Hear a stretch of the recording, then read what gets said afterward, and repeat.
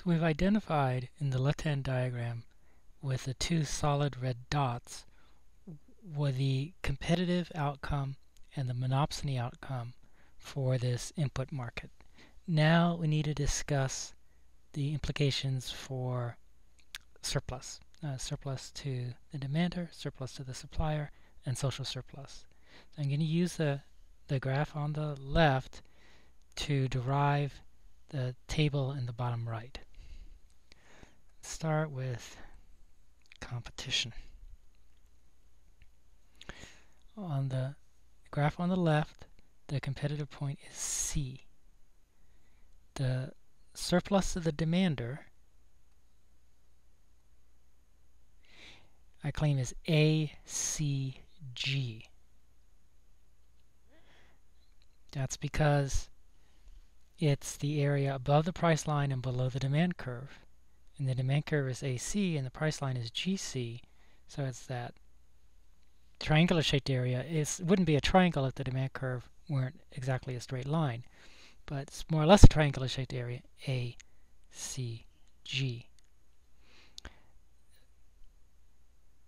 So that's that. Now let's get the next one, the surplus to supplier. That's the area above the supply curve and below the price line. So the supply curve is EC, the price line is GC, so the surplus to the supplier is GCE. So that verifies that point. And finally, the social surplus, which is the sum of that. So the sum of ACG and GCE is ACE. So all that area is the area of social surplus that you get under competition. Next, how about under monopsony? So in a monopsony, remember, point D is the point that connects WM, which is the monopsony quantity, and point F, which is the monopsony price. So let's work on this, the surplus to the demander. So that's the area below the demand curve and above the price line. The demand curve is AB. I don't say AC because you only go to WM because we're the monopsonist. And the monopsonist decreases, doesn't buy as much because as much as the competitive firm. WM is less than WC because the monopsonist knows that unfortunately the more he buys, the more he has to pay per unit, not only for the marginal unit but for all the units. And so he cuts back on the buying. The competitive firm, by contrast, thinks that the supply curve is horizontal. It actually isn't, but that's what the competitive firm thinks. And so it doesn't have that hesitancy to buy water. So the monopsonist buys less water than the competitive firm. So that's the reason why when I talk about the demand curve for the monopsonist, I'm only talking about AB. All right, so the surplus to the demander is below the demand curve and above the price line. The price line is FD. So we're looking at below the demand curve and above the price line. That's what we're looking at, that area. And you can see that area is A, B, D, F. Next, the surplus to the supplier, which is also called rent under monopsony. So now, the monopsonist is the only buyer of water. So it turns out he can really squeeze the sellers of water, the suppliers of water. They're not going to get a lot of rent in this situation. Let's see how much. It's the area above the supply curve, below the price line.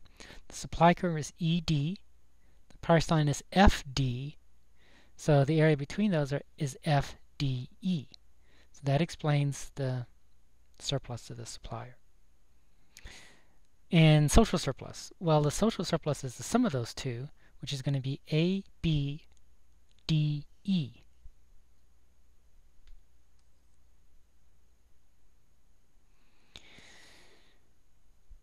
Now, looking a little bit at the comparisons, let's look at what the demander gets, the first line of the table, surplus to demander. Under competition, it's ACG. And under monopsony, ABDF. Actually, it's not easy to tell there which is bigger and which is smaller. Although we know that the demander would like to have a monopsony. He'd be the only buyer. And so we actually know that the inequality goes this way, but it's not obvious from the picture. The next line, the surplus is the supplier. Under competition, it's GCE, and under monopsony, it's FDE. GCE is definitely bigger. So the monopsonist certainly functions to squeeze the people that supply him with the thing he's buying. In social surplus, ACE is obviously larger than ABE. Why has social surplus shrunk? Well, social surplus has shrunk because the monopsonist hesitates to buy water because he knows that the supply curve of water is upward sloping. So the more water he buys, the more he's going to have to pay. His hesitation causes his amount of water to be down here, whereas the competitive industry's amount of water is way up here. In turn, that's what causes the amount of social surplus to shrink from the ACE, which is a big triangle, to ABDE, which is the smaller region. You can see that there's a deadweight loss, and here's the amount of deadweight loss.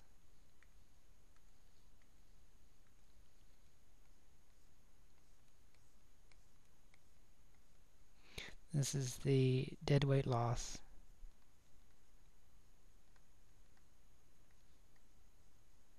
To monopsony.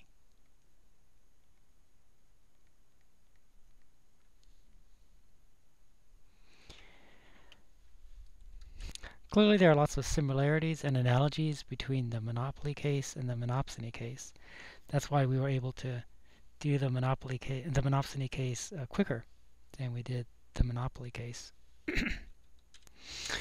But of course there are differences in the way that the whole geometry works out. So this completes our analysis of monopsony. And it also completes our analysis of input markets.